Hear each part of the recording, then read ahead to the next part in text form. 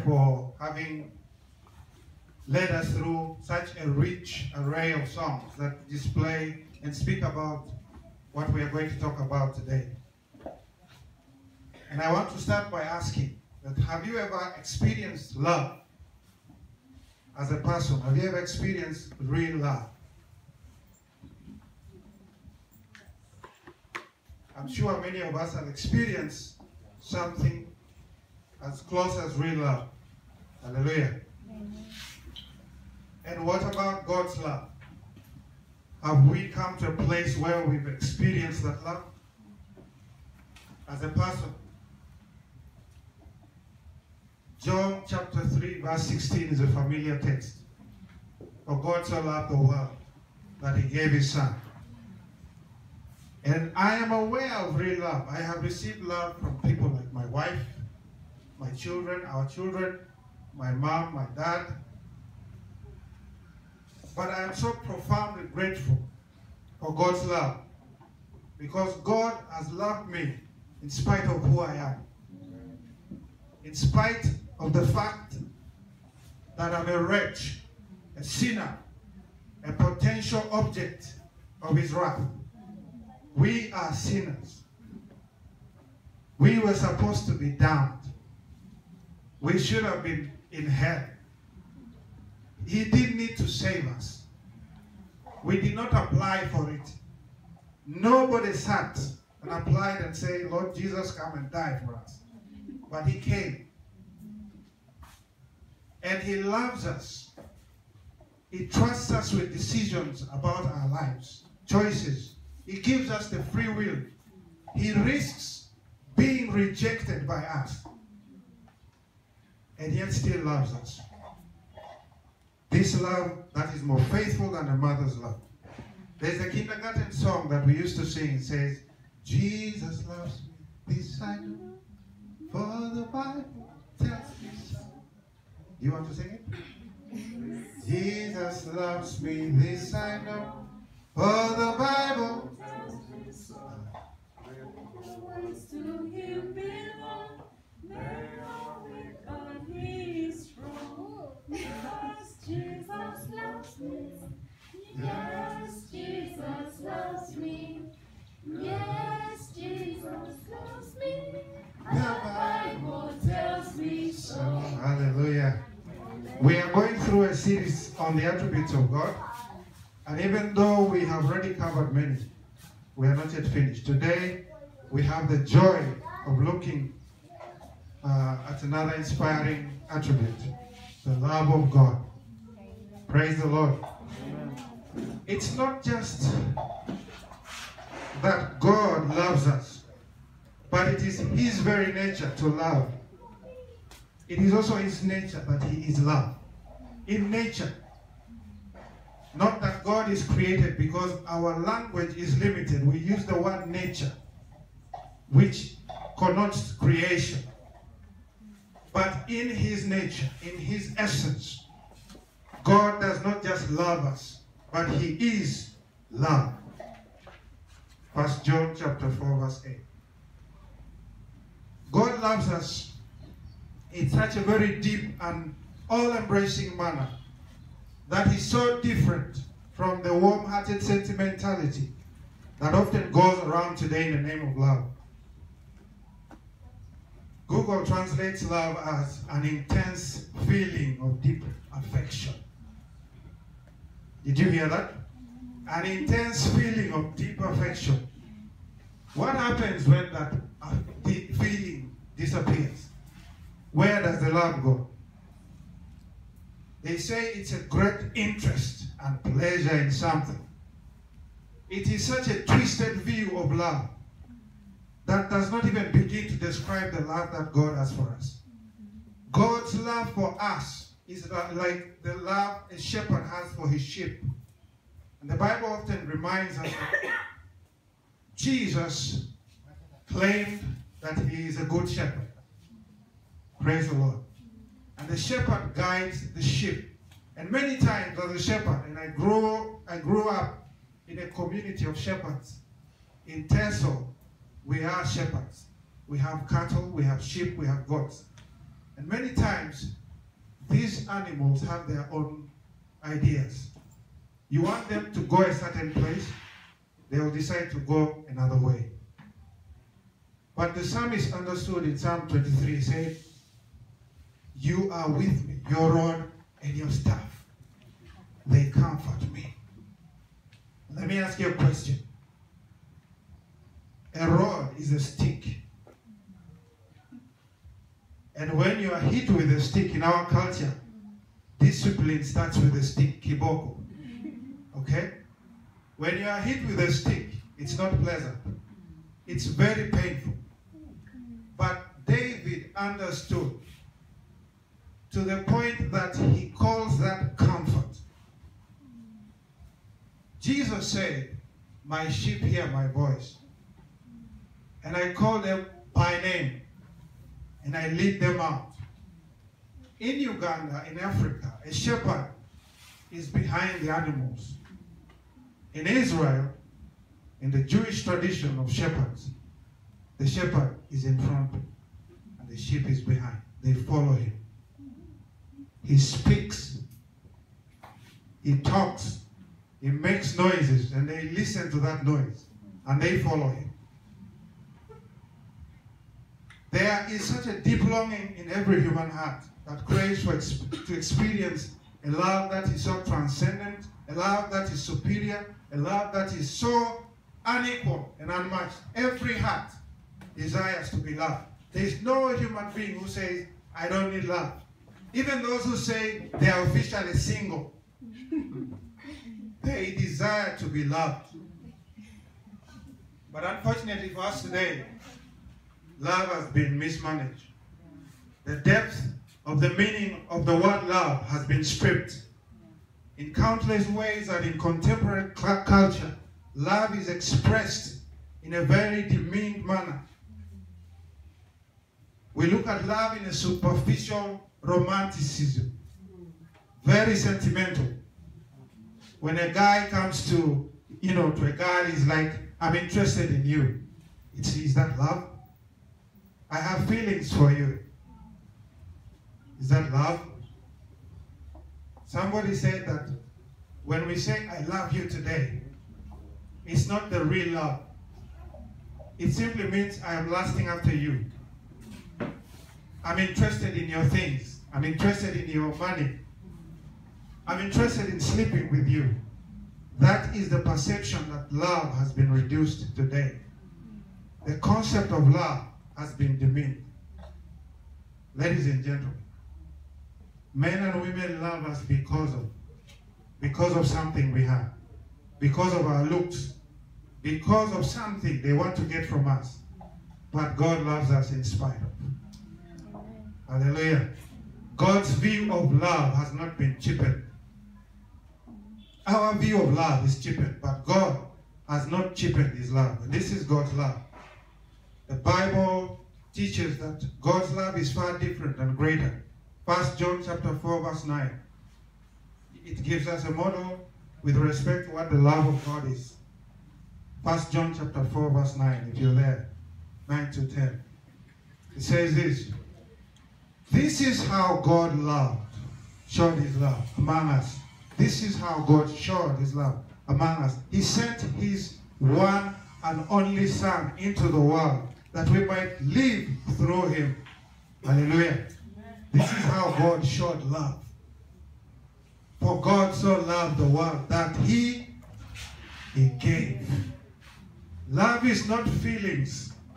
Love is action. Love is giving. And not just giving something that you want to get rid of. It's giving the very best. The best of the best. This is love, John says in the same text.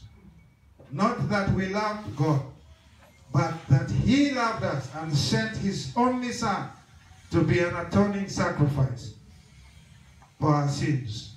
Praise the Lord. A theologian and a Christian writer called Wayne Grudem, and I know Pastor Jimmy loves Wayne Grudem, and I also love him. He says of love, he says of God's love, he says this: God's love means that God eternally gives of himself to others. In other words, the total sum of who God is, all the attributes that we have studied about God, that we will ever know about God in this life, God downloads all that and gives it to you and to you and to me. Praise the Lord. Another theologian, R.C. Sproul, says this about love. And he says this, that when we are transformed by the power of the Holy Spirit, then we have the capacity for this supernatural love. Because God's love is not natural to us. We are naturally rebellious towards God. And therefore the things of God are not in us. And until we receive Christ as our Lord and our Savior, until God comes and makes a home in us, we have no capacity to love until there is some form of regeneration in us, until our hearts are transformed, until the Spirit of God activates that love. We have no capacity to love. Apostle Paul in Romans chapter 5 verse 8 says that, but God shows his love for us in that while we were still sinners, Christ died for us. Just in the nick of time, while we were powerless to save ourselves, God sent his Son and he died for us. Hallelujah. We all long to be healed. We all long to be loved. We all long to be blessed. We all long to be in the presence of God, to do godly things. But my brother and my sister, do you love? Do you have the love of God? And part of loving is to forgive. Jesus put a condition that if you do not forgive those who hurt you, my Father in heaven will not forgive you. And Paul said that there is now no condemnation for those who are in Christ Jesus. Why? Because they are filled with his love. They are like Jesus Christ. They have received Christ into their hearts. Let's turn to Ephesians chapter 3, verse 17 and 19. And then we will see how deep this love is, how wide and how broad.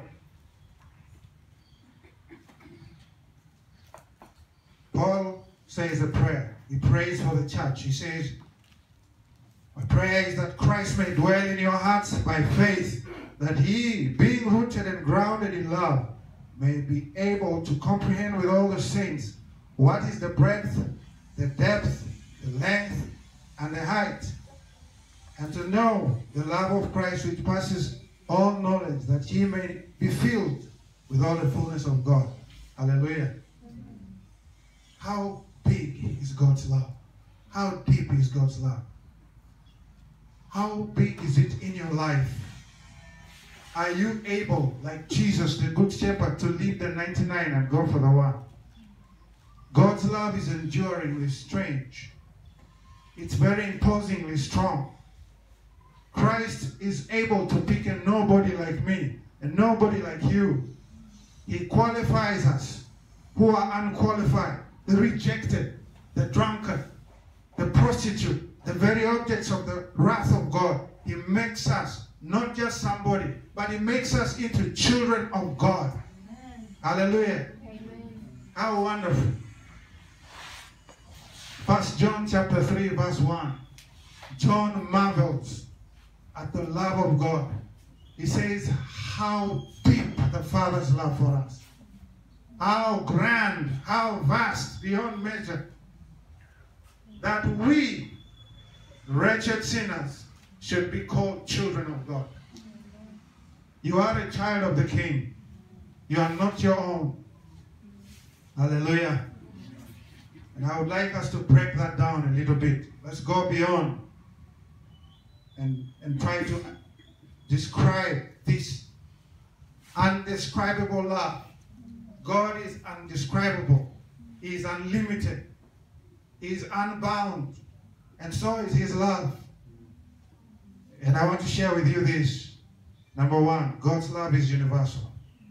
And this is the supremacy of the nature of God's love, that while cultures and civilizations and even people teach us that our kind, our skin, our language, our norms, and our cultures are more superior than others, and therefore worthy of such love. I am from Teso, therefore I should love mostly the people from Teso. We are taught this. I am a black guy, I should love myself more. I should love my people more. When a white person is in the community, I shouldn't really. I am a white person. When a black person is there, we are taught this disinclined view, this demeaning, even racial and tribal resentfulness of other skin colors that God created, of other cultures that God is in, of other languages that God himself created at the Tower of Babel. We reject other traditions. But God's love, in contrast, is very universal.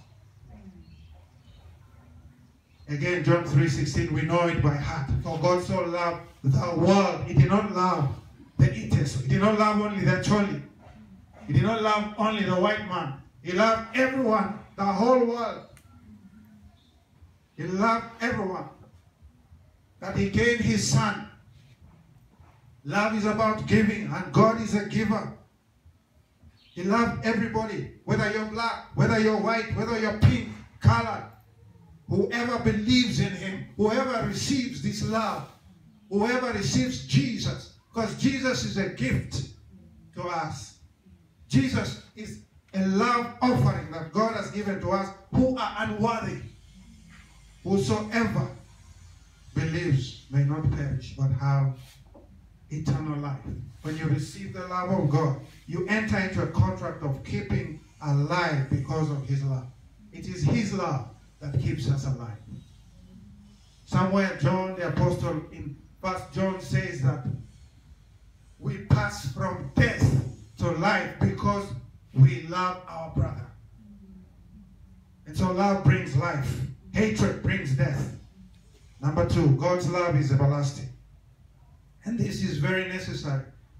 Another theologian called Arthur Pink puts it. He says that God himself is eternal. Therefore, every attribute about God is eternal. God's love, therefore, is also eternal. It has no beginning. Hallelujah. How awesome is that? How cool is that? We didn't apply for this love. Jeremiah 31, God was speaking to the prophet Jeremiah. 31 verse 3, he said, I have loved you, Israel, with an everlasting love. And I have drawn you with loving kindness. Apostle Paul speaking to the church at Ephesus in chapter 1 verse 4, he says, according as he has chosen us in him before the foundation of the world. Before the world was created, before you and I were created, before Adam even fell, God knew all these things. Before the foundation of the earth, of the world, that we should be holy and without blame before him. In him, in his love, having been predestined. We are predestined. We are given that portion even before we were created. Hallelujah. Amen. Hallelujah. Amen. That should make someone scream. Number 3, God's love is inseparable. And that is a very conditional assurance for us. God's love cannot be divorced from him or his giving of it. Hallelujah. To those who receive his love, to them he gave the right to be called the children of God. Hallelujah. Amen. Paul, in Romans 8, and I like this guy, Paul, he raises such a deep theological question. He says, who can separate us from the love of God in Christ? Then he tries to enumerate the fears of men. He tries to ask questions. He says, shall trouble, shall hardship, shall persecution, shall famine, shall nakedness, shall danger or sword? And then has to think to himself, he realizes that the love of God is as conquering as God himself. He realizes that God's love has victory over elements in the past, in the present, in the future. Amen. And so then Paul declares that no, in all things, we are more than what? Conquerors through Christ who loved us. And then he says, for I'm convinced that neither death nor life, neither angels or demons, neither the present nor the future, nor any power, neither height or depth, or anything in all creation will be able to separate you and you and you, all of us, from the love of God, which is in Christ Jesus. Amen. Hallelujah. Amen. Number 4, God's love is praiseworthy. Romans chapter 5, verse 7 to 8. Paul says that very rarely will anyone die for a righteous person. Though for a good person, someone might possibly dare to die. But God demonstrates his love.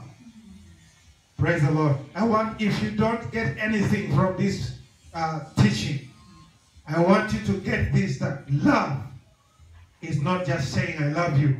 It's not feelings. It's giving. It's action. It's demonstration.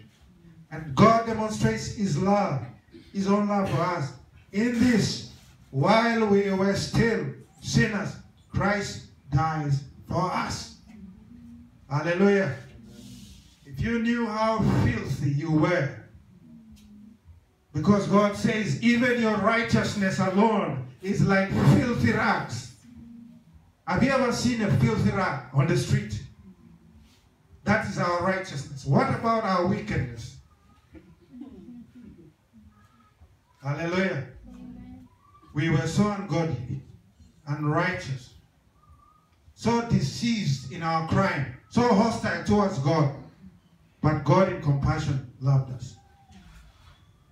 Another theologian called John Piper, whom I also love very much, says this about love. He says that this is how we know anyone loves us. Number 1, he says that we know the depth of someone's love for us by what costs them.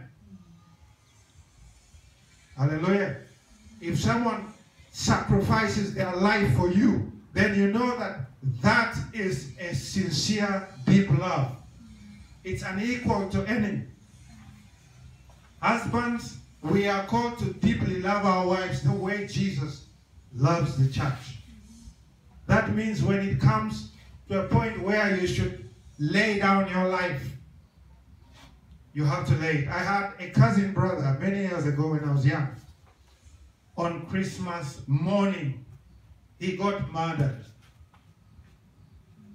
The wife apparently used to do witchcraft and poisoning people in the village.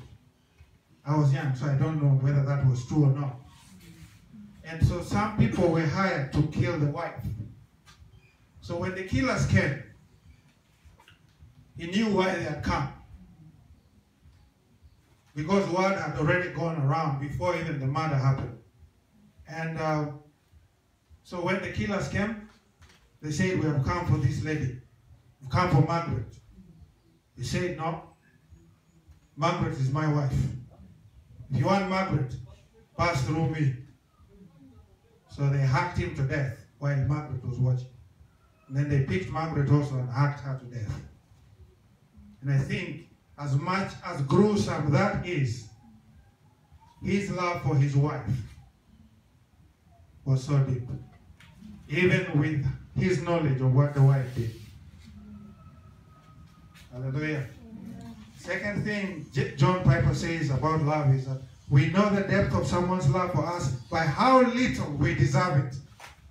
How little did we deserve the love of Christ? If we treat somebody well in life, okay? If I treat any one of you here in life, I will expect some love from you. But if I treat you, I offend you, I shun you, I disdain you, I backbite you, I do all sorts of evil towards you. But yet again, you give your life for me. That is an amazingly deep love, isn't it? Where sin increased, Paul said, grace increases the more. That's the love of God.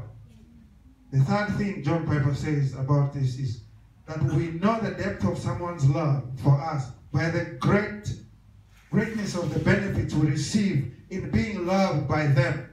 In other words, if you're helped to accomplish a very hard task, you'll feel loved in one way. If you're helped to get a job, you feel loved in a certain way. If you are helped to escape the oppression of captivity or given freedom for the rest of your life, you feel loved in a very different way. But brothers and sisters, when you are rescued from eternal torment and given a place that you did not deserve in the presence of Almighty and Holy God,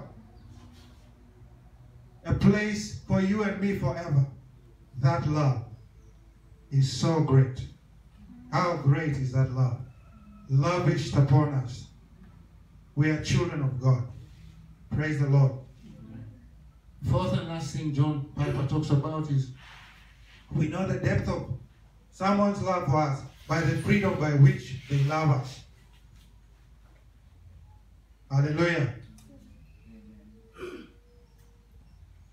Love is as deep in comparison to its liberty. Jesus said in John 10, he said that the thief comes to steal, kill, and destroy, but I have come that they might have life, and life in fullness. Then he says another thing in John 10:18. He says that nobody takes my life from me. I lay it down on my own accord, by my own will and authority. I give it. Nobody is making me do it. We did not apply for anything. Did any archbishop, any pope apply to heaven? No. The love of God was given free. I don't know how much time I have, but I'll just try to limit what I want to share today. Praise the Lord. Amen. Hallelujah. Amen. God's love is very sovereign. God himself is sovereign. He has no obligation whatsoever to nobody. He's the Lord to himself. In our culture and traditions, we would call him a dictator. But he's the King of Kings and a Lord of Lords. And he always acts according to his own imperial pleasure. Nobody tells him what to do. We cannot tell God how to love us. We can tell our spouse, honey, please pick the children. Honey, I want chocolate. Take me out to Murchison's Falls or something. We can do that with our spouses. But with God, that is why it's so dangerous for us. When we are hit by trials and temptations that God allows our path in life, it's so dangerous for us to say, God, but why me? Because God has authority over you and I. Hallelujah. God's love, number 6, is living. Number 6, God's love is living and manifest. 1 John chapter 4, verse 9 to 10. It's manifested in Jesus Christ himself, that he showed his love for us when he sent his son. Number 7, the love of God is limitless. His love is infinite. His love is immeasurable. His love is so unbound. It's everlasting. Praise the Lord. Just like every attribute of God is unbound, God is rich in wisdom. His wisdom is illimitable. He fills the heavens and the earth. His power is boundless. And so his love in the same way has no limit. Praise the Lord. Scientists have discovered that if the sun were to move 1 inch, how big is an inch? This big, I think.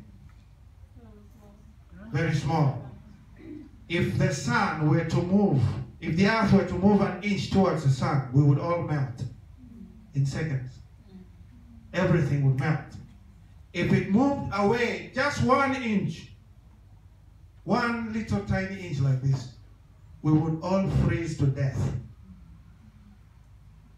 How powerful is that? How awesome is the love of God? and the power of God. Number 8, God's love is unchallengeable.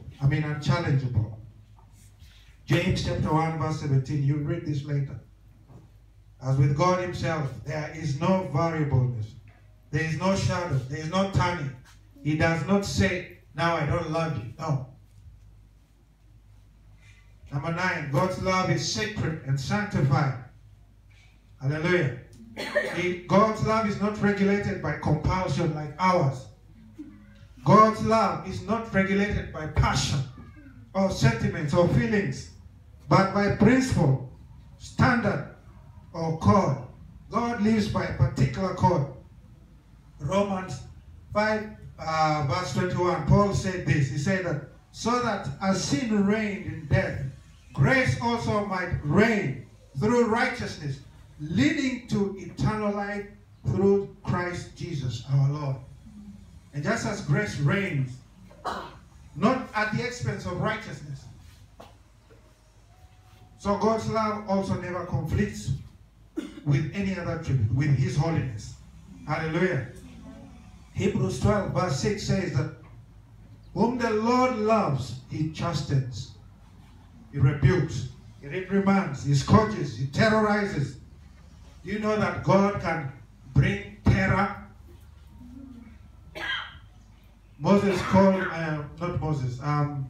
David, I think, called him the dread of Jacob. The dread of Jacob. He can bring terror.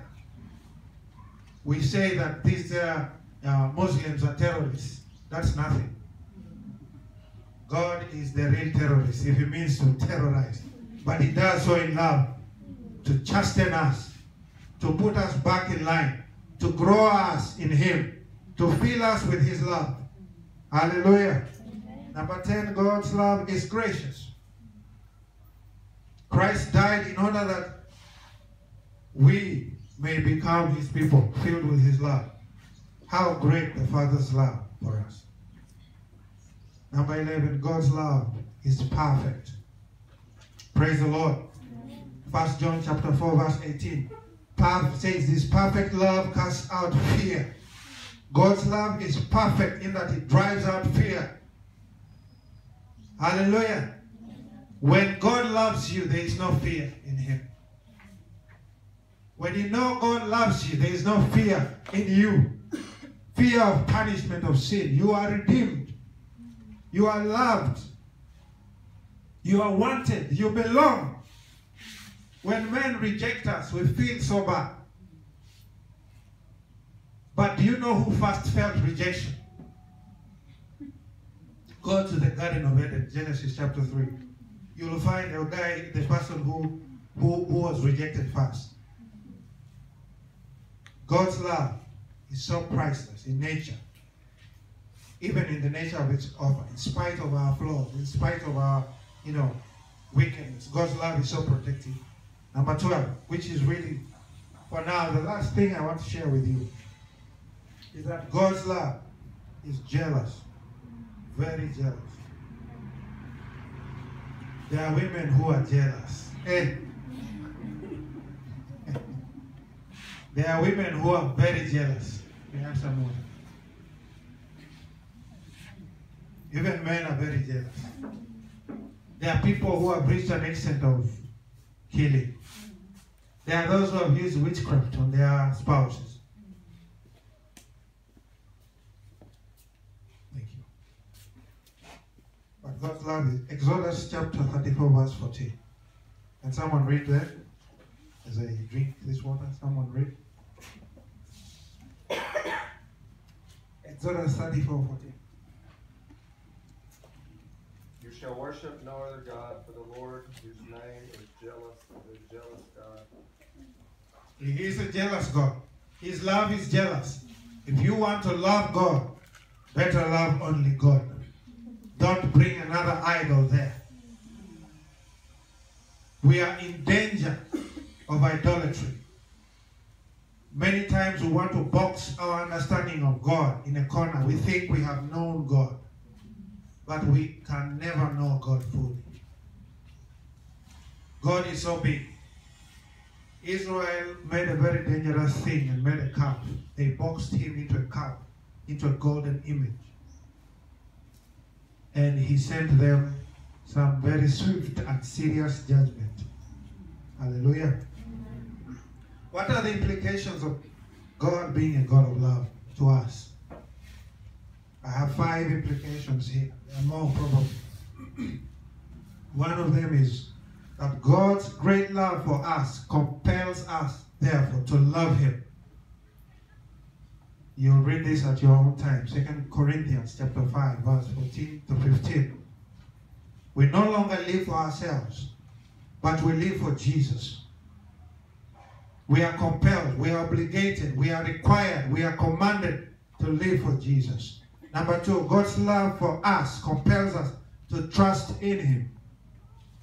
Why do we trust him? Because we are convinced that no one man or animal was as sufficient as Christ, our all-encompassing sufficient Savior.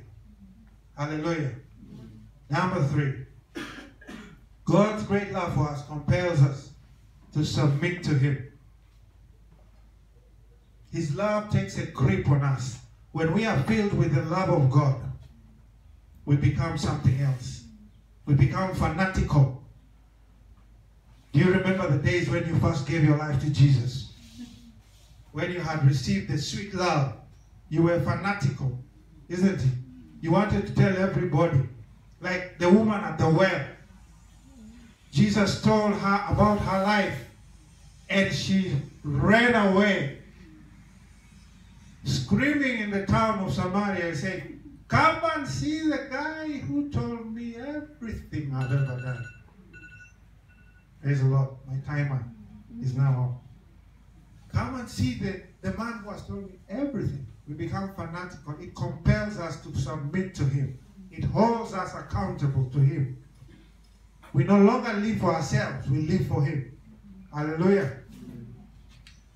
Number 5, and this is very important. God's love compels us, you and I, to love our neighbor. You remember the commandments that Jesus spoke to the young rich man? Say, love your neighbor. Love your neighbor. Love these guys who are neighboring you. Who is your neighbor? The neighbor. It's not the physical neighbor. Praise the Lord. I have a friend who calls me neighbor because now we are apparently becoming neighbors. But we've been neighbors all along. But at least by the definition of Christ. We have passed from death to life because we love one another. That's what the Bible says in 1 John chapter 3, verse 14, 17. The last one. Or second last one. God's love compels us to love our enemies. Praise the Lord. Hallelujah.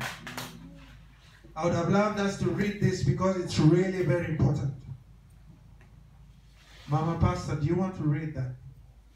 Like very fast. I know you're a fast reader. Luke chapter 6, verse 27 to 36. These people want to go away. Luke chapter 6, verse 27 to 36. It's about 9 or more. Luke 6, 27, 26. Love your enemies. But to you who are listening, I say, love your enemies. Do good to those who hate you. Bless those who curse you. Pray for those who mistreat you. If someone slaps you on one cheek, turn to the other also. If someone takes your coat, do not withhold your shirt from them.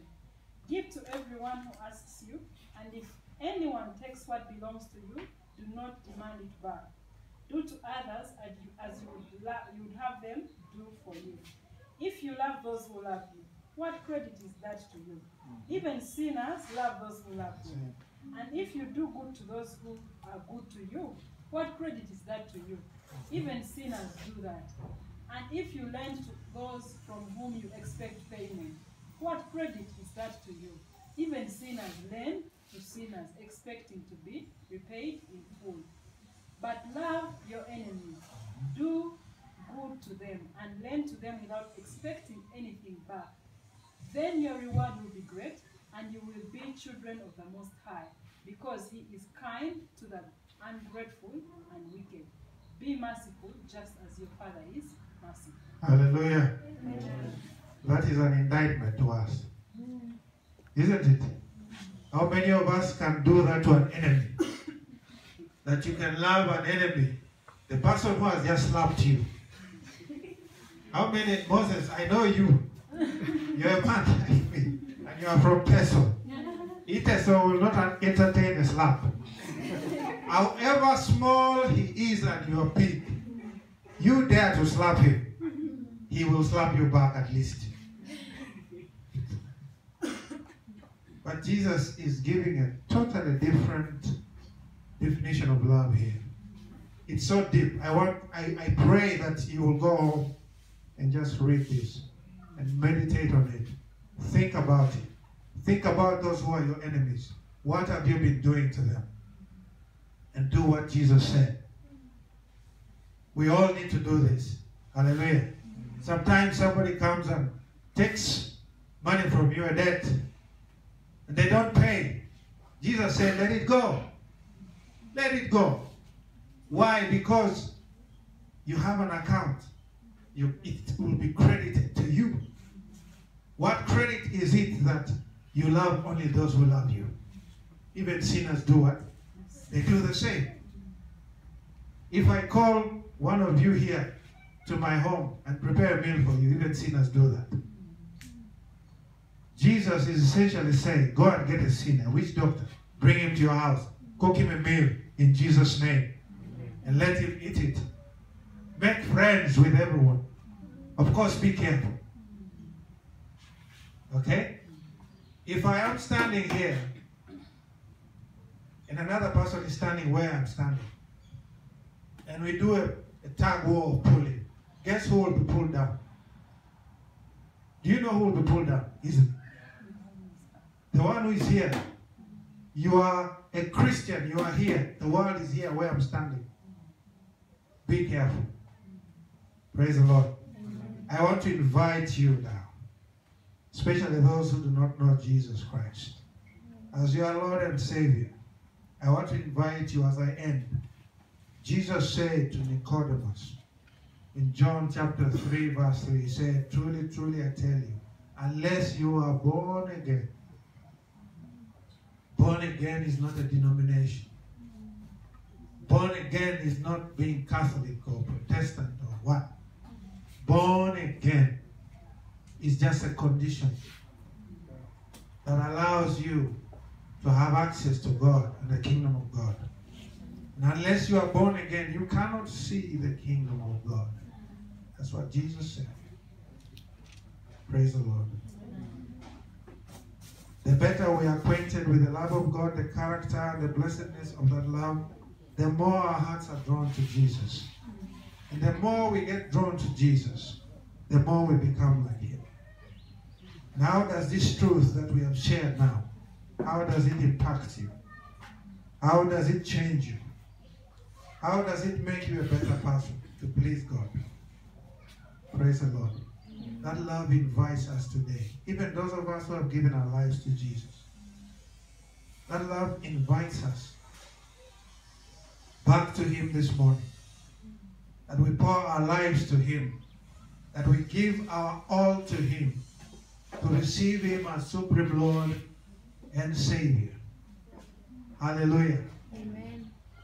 Somebody did say this, that the name Jesus in Hebrew is Yeshua. Yeshua means Savior. And imagine Jesus running around as a kid and they call him Savior. Have you eaten? Savior, where's your mother? And today Savior is here. He's calling us. Praise the Lord. Amen. Lord, have thine own way. Can we rise up and we pray? If there is anybody here, any man, Any woman who does not know Jesus, I will not ask you to raise your hand. I will not ask you even to come here. Because Jesus